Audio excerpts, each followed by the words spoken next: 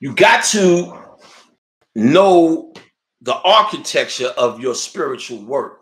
Because I see people, this is just a simple diagram of, how you start looking at the three parts of yourself. And those things, those three parts, body, spirit, soul, correspond to consciousness, body, subconscious, spirit, unconscious, soul. This is simple shit. In mythology, Osiris is killed and sent in the underworld, the subconscious mind.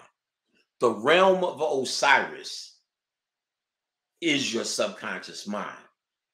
The consciousness that makes you want to read books, study this shit, that have you here today for, what are we at? 3 hours and 21 minutes. To have you here for that long and you stay with it, that's the Haru in you, the redeemer of the Father, the subconscious.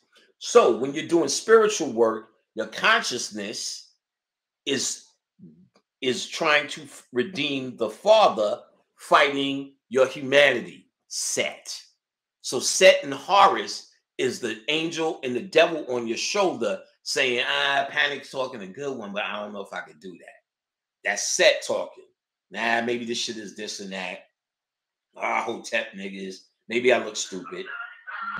Shit, 1 second, guys. Again, you got to look at this model and understand that's how you get to work it.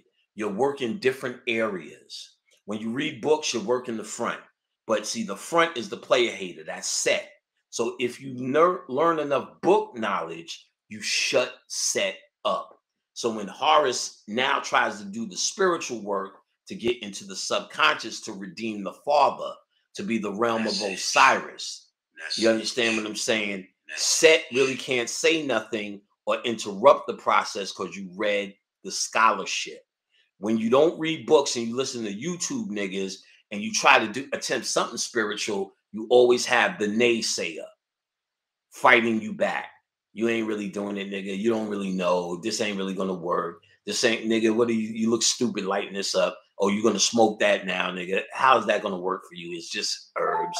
That happens, but if you satisfy this guy, he doesn't have nothing to say.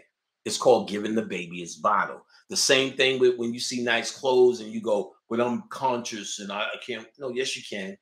You don't have to wear them dashiki. In fact, that was a big deal. When I started teaching and didn't wear all them fucking hats and all them Hotep shirts and all them African ass shirts and was wearing hip hop shit, that was the big deal. Because people were saying to me, yo, you could be conscious without, they wanted to be conscious, but they didn't want to wear all that crap. So now it's normal. Before that wasn't normal. Everyone before you was wearing some old, hey, say where type of outfit. So when I was coming with hip hop shit, it was radical back then. Now, y'all, first of all, the general, once the debate started, the general public got into this shit. So the level, first of all, it was hard for people who really wanted this to understand these things. They were breaking out of years of mind control, years of conditioning into their humanity. Every movie you see is about saving human life. And then and then the bad guy was always an occultist. So when you hear me talking occult, subconsciously, you've seen 1,000 movies where the bad guy is talking when I'm talking. So you're programmed to see me as the bad guy. I'm bringing you absolute light by every standard in every book I brought. I am actually a light bringer, a light worker. You go into darkness to get light. So when you see the dark symbols, that's because I actually went into the darkness, the subconscious, to bring it into the light. And I can speak it in a scholarly way. This is and why people fuck me. Like I told you about Chris Rock, when we know him because he's just spitting like this, because he knows it. Y'all know I know it because I spit it like this. You don't hear me? Let me look that up real quick. Oh yeah, okay. That means I don't know it. And I know more than one subject in this area because you have to be a jack of all trades and a master of none. So you got people who became masters in a certain area, and that information on YouTube caught up with what they caught up with, and people got disinterested, and they have nothing in their evolution. Bobby Hemmett told me a long time ago, he said, if this shit keeps going, the last thing standing will be a cult because it's really the thing people ain't getting into, and it's the last domain to work with because you're working direct. There's nothing else left but you and what you say. And that's a big step. You want to have that support, like you're feeling you're sitting amongst us. So if you, because you're not confident and you fuck up, you can always rely on what 1,000 other niggas is writing in the comments to keep you in check or guided. But the reality is you have to man up or woman up and say, this is where I'm at. And fuck it, I'm going to believe what I study. And I'm going to have confidence in me.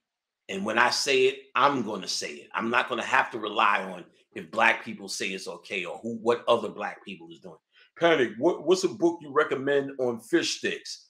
Nigga, I don't eat fish sticks, but you do. Find a fucking book, nigga. You don't need to know the fish sticks I like or don't like. What's the fucking fish sticks you like? Oh, fish stick ass nigga.